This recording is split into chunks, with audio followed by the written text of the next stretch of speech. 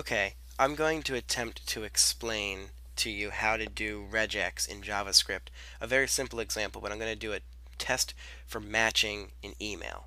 Okay, this little tool I have will evaluate regex on the fly for me so I can test it. You can get it here on the Firefox add-ons website. It's in the extensions developer extension, and this is what you get. Down here you type in the text that you're going to try and match, and up here you type in the actual regex itself.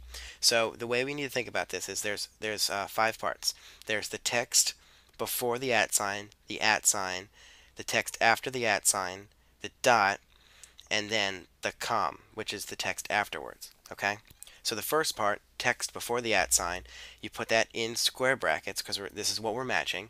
We can match lowercase a to z, uppercase a to z, a to capital Z, 0 to 9, and underscore, dot, and dash.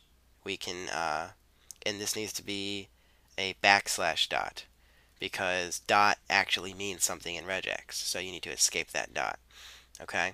Then we use a plus sign, meaning match one or more occurrences of this. Okay? Then stop when you get to an @.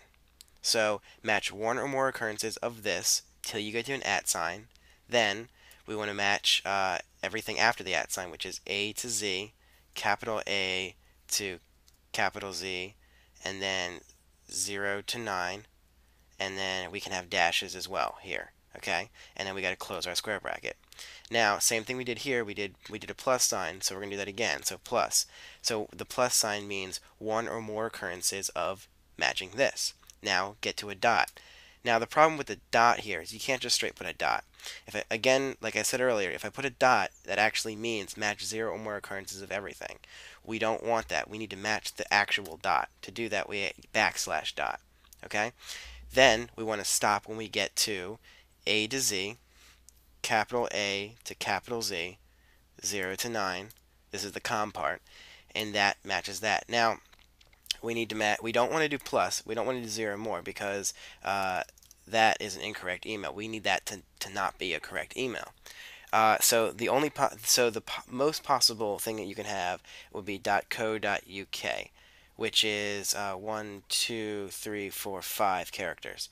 Okay, so we actually need to put a dot in here. Don't forget, because that dot is available. Okay, and then we don't want to do one or more because again you can't do that. So we need to restrict it. So instead of using a plus sign, we'll use a different quantifier, and we'll say at least 2 to at most 5, and then we'll close our quantifier. Then we have to say stop the input here. So this ends our input, which is a $sign. That ends our input. So you can see it's not matching right now because there's too much. If I backslash it down, co.uk works. If I go back, that works, com works. Okay. If I get less than 2, it won't work because I told it between 2 and 5.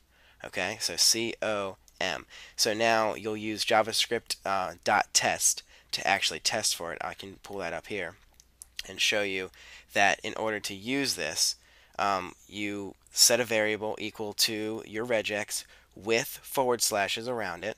Okay, I know this is a different regex. And then you test that string .test for whatever you're testing for whatever you're testing in. Okay, and that's regex explained for emails.